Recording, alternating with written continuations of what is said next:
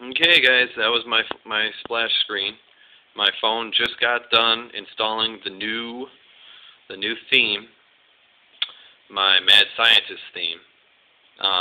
In this video, I'm going to show you, this is all extra. You don't need to look at it. You got the unlocking and the installing the new ROM.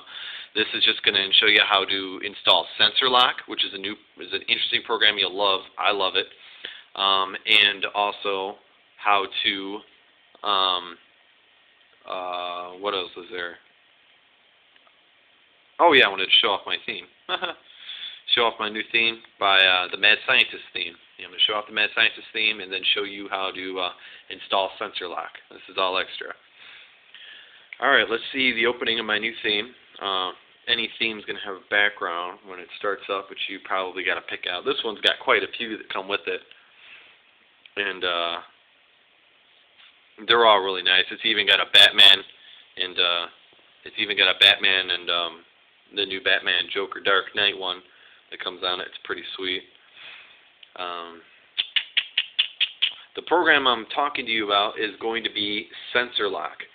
If you go over there to the top right and to the more info, you'll see it's link number 6. It's by Surfsmurf. It's a Sensorlock program on sourceforge.net. That's a direct link to the download page. You can get the install file or the cap file, I think, there. And obviously, it's easier to do the cap file, in my opinion. Selling anything off the phone is better. That's always my opinion. Okay, now my phone's up. You're going to see it just got them booted up. This is what we're going to do. We're going to go in. Because if you remember correctly, we deactivated the touch flow screen the last time we were using it. So we're going to go up into Start. I'm going to go to Settings. And I'm going to go to Click to Today. Go to Items. And now activate your touch flow 3D screen. There you go. Go back to OK. Exit out of here. It'll take you back to the main screen. You'll see it's launching touch flow 3D. You got your new theme starting up. Remember, this is my Mad Scientist theme. You're gonna love this thing. It's got the nice, sexy flip clock. Ooh, let's see here. Now go all the way down to Communications. I think maybe it's Settings. All right, go to Settings. Click on Wallpaper. That's what you want to do. Click on Wallpaper. There's a folder from this one. This has got a folder. And then this theme came with a whole bunch of backgrounds. I like all of them. Personally, I choose this one. The moon on the horizon looks sexy as hell. Look at that. All right, let's see if we can get a good, unmessed up, blurry view of my phone here. This is what it looks like. It's nice and responsive with this new theme. Even though it's got a lot to it, it looks sexy. And with this new MightyROM, man, it's fast. I love it how it runs. After it's been running for a little bit and you have everything open, man, it quickly jumps from one thing to the next. I love this ROM. Alright, now we're going to install Sensorlock. That's my new sexy ROM, the new flip clock. It looks sweet with the new background, all the cool new icons. It's got a nice, good... Mine comes in black and white like this, and I like it because the black and white themes are good for conserving battery life, in my opinion. There's a lot less colors being used. Okay, we're going to take this, we're going to plug the phone back in again, and I'm going to come over to the computer. And we're going to open up the Windows Mobile Device Center. I'm going to do this every time. Make sure my phone gets connected. See, it says connecting in the bottom. It's searching. And there it goes. Let's wait for it to connect. You can also, if you're, it's probably easier, but you can connect your phone as disk device, and I think it's easier, but I'm doing it this way. Installing all the ROMs and everything, all your ROMs and everything like that, you always want to use mobile sync. Always use mobile sync.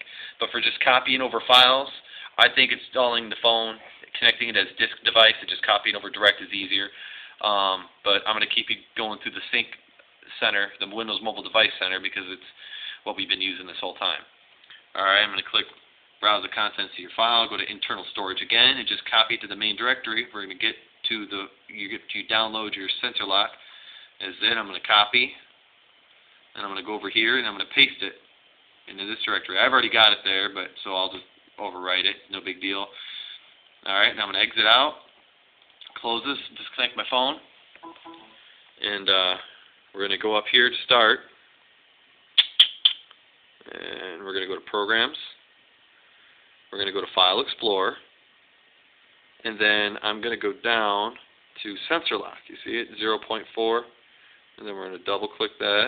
Oh, there you go. Don't even need to double click it. Click Install Internal Storage, and click Install at the bottom. It should be a quick install. Shouldn't take too long. There it goes. Alright, it says Sensorlock will now be enabled. It says, do you want to soft reset your device now? No, I'm not going to do that right now because I don't want to wait. But that's just to get to the panel to set the Sensorlock settings. The program's already activated. It's enabled. It works right now. But I'm not worried about going to the control panel. If you got anything you want to change, you can do that on your own. Alright, now my phone's got Sensorlock on it. What this does is this simple. My phone works, but if I use the Bluetooth, and when I put my phone in my pocket, it's always hitting buttons on the screen. Yeah, everybody has that problem with touchscreens and PDAs. All you got to do is flip my phone over once. I feel it vibrate. Nothing works now. All the screens shut off, the buttons, everything. It's all deactivated. I flip it over twice. Bam, now it works. Everything works. It's a very nice Sensorlock. It's one of the coolest I've used. It's the most handiest. And it's not going to be the one that's going to be accidentally reactivated. There's some with slide buttons, like on the iTouch, you know, or the iPhone, stuff like that. But I like this one. You just flip it, and it works. Flip it back, it's unlocked. You feel it vibrate twice real quick, flip it this way, and it vibrates once. Flip it this way, and it vibrates twice. It's unlocked now. It's a very neat Sensorlock program. I love it. It's a good responsive, and it's a lot of fun. It's neat, and it's cool to show off. Alright, that's it, guys. It's my last video. I hope I helped you guys out a lot. I hope these videos gave you something to work with, better grounds than what I had. When I was looking to try to do this to my phone, I had no sources at all. I couldn't find any videos, no walkthroughs, no tutorials, no one to tell me that I was going to brick my phone, what was not going to brick my phone. I hope the links that I provided to you over there in the top right, under more info, help you out a lot. Read a lot. Make sure that your phone, whatever you're doing, remember this, you could do this to the Pro too, but follow the links. You could do this to the HTC Pro and the GSM versions. GSM versions have got good links. SwiftBlade is a good ROM for a GSM phone. CDMA, in my opinion, MightyROM is the best. And I'm trying to think if there's anything else I missed. I'm giving props to everybody, and make sure that that when you do this, that you don't brick your phone. Just be careful, read a lot, make sure that you got the info you need. I hope this helped you with the walkthrough. If you guys like the videos, leave a comment. Let me know if you appreciate it or not. I hope I helped some people out, because I was really SOL when I was trying to figure out how to do this to my phone.